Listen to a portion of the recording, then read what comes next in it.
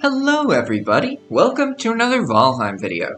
Today I'm going to be showing you how you can customize runestones on your Valheim server to show any kind of text that you can come up with. You can have descriptions, or lists, or colors, as you've seen so far. And as usual with my tutorials, everything you're about to see is vanilla friendly, meaning once you change the server, every player on the server will see the change with no mods required. To get started, you'll need to use the world edit commands mod, which has a few dependencies including server dev commands. All the mods you need are made by Jack Pitman.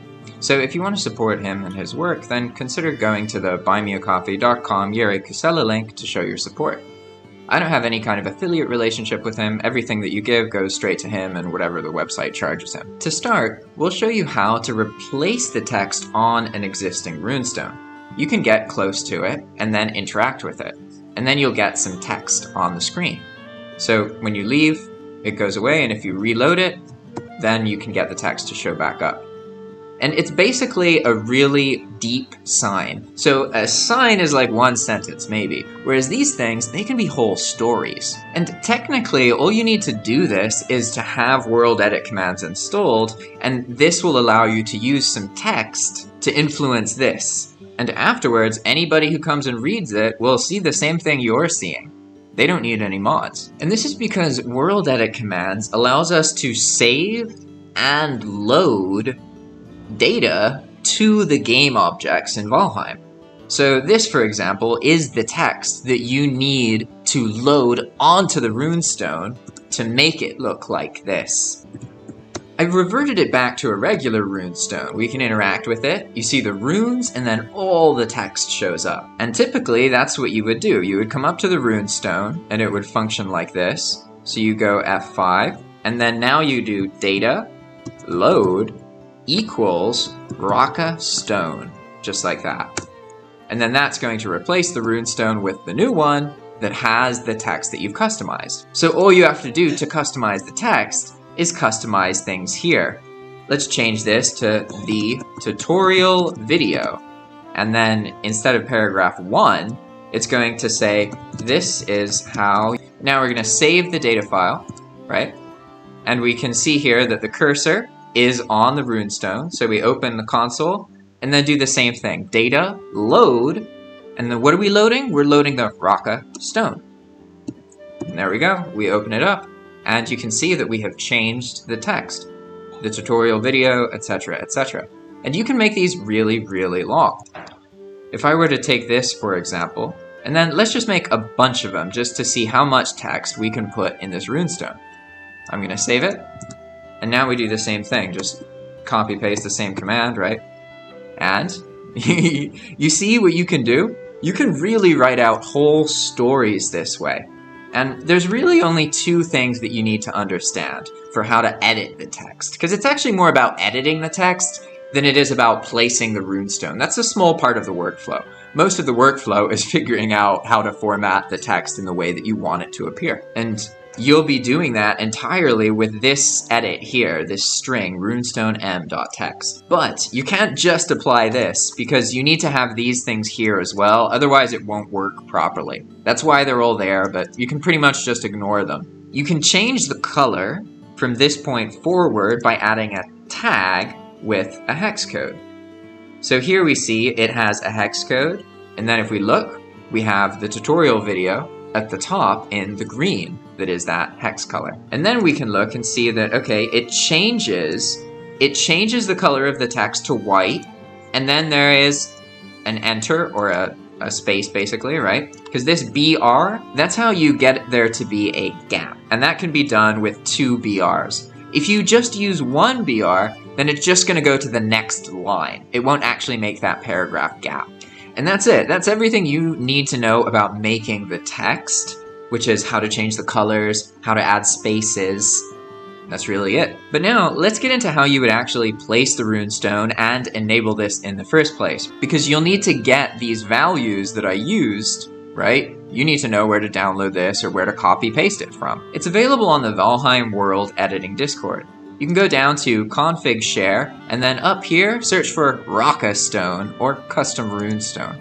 that'll bring up this post here. This post has some basic instructions, and then it has the text here that allows you to just modify existing runestones. All you have to do is copy this text and then navigate to your Valheim base directory. Go into the BepInEx folder and then config. And keep in mind, this is where it's going to be even if you use a mod manager, so don't worry about that. After you go into the config folder, look in data. This is the magical file, the data in the data. You're gonna open this. If this file isn't here, that just means that you haven't ever tried to save anything. So, with world edit commands installed, go up to any object in the game, put your cursor on it, open the console, and type data, save equals test. Okay? Just like that.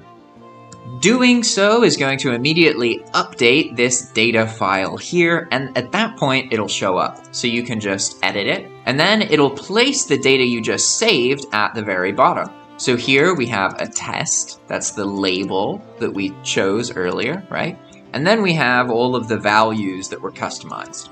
Keep in mind, this isn't always every value that that object has, as far as I understand. It's just the ones that were changed, let's say. And from this point, you would make the text modifications based on what I showed you earlier, adding colors, changing the text, and adding spacing as you need. And then once you have figured out what you want to try, you put your text in, you save this data, you go up to a runestone, and then you use the command data load equals the name of the entry that you just made. Now, you know where to get the text that you need. You know that you need to use world edit commands to alter the runestone. But how do we get the runestones to show up in the first place? Well, there's actually a couple different ways to do that. I'll show you the easier way to do it, which is just using Infinity Hammer. Then you want to spawn a location, which could really be any of the different locations. There's Grey Dwarf runes, there's Draugr runes, meadows, etc. They're all pretty much the same. I could even use the one from the Ashlands here. You can see that they have some slight differences, so you might like how they look. See? And then once you place it, it's going to have a default story. But all you have to do is just use that same command earlier, data load equals Runestone, and then boom, look at that. It actually switched it to a regular non-Ashlands runestone. Interesting.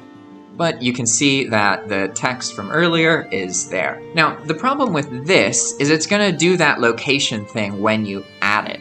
So it's actually possible to just place a runestone. In order to do that, you need to get the blueprint file that Raka made.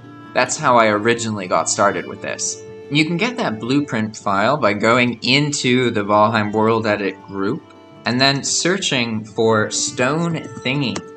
Then you'll find the bar runestone price list which Raka created. This is a little bit easier to place because it doesn't include the terrain modification. As you can see, if I place a normal runestone, just like that, it's going to mess up the terrain around it and level it. So you might want that, or you might not.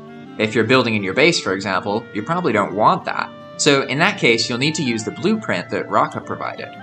Once you've downloaded the blueprint, put it into your blueprints file, which is in the same config area that the data is. And once you've placed the blueprint file there, you can use Infinity Hammer or Plan Build, but in this case I'm using Infinity Hammer, and you can go Hammer, Blueprint, and then bar runestone price list. And it's going to show up as location proxy, but if you look on the ground, you'll see those little arrows, right? The arrows are pointing the back of the runestone. So I need the arrows to face away from me if I want the runestone to spawn in front of me, just like that. And this runestone won't affect the terrain, so you can just spawn them like that. If you want to delete them, you'll need to use Infinity Tools or something else, and use one of the remove tools like this. That'll easily get rid of all these extra runestones, and also any of the terrain modifications that they've produced. And that's it for this video, everybody. You now know that it's possible to customize the text on any existing runestone on your server and replace it with something else. However, you will lose that fading rune effect, unless one of you knows a way to keep it, And if you want to support my work, then consider renting your own dedicated Valheim server. It's a fantastic way for you to get a couple more 1,000 hours out of your Valheim experience, especially if you want to get into the world of expand world prefabs and all of these vanilla server customizations. Vanilla meaning your clients don't need any mods, they don't even necessarily know there's a change. It's a whole new world, and I'm excited to make a lot of tutorials about it. Thanks for watching, everybody, and I hope you have a good day. Bye!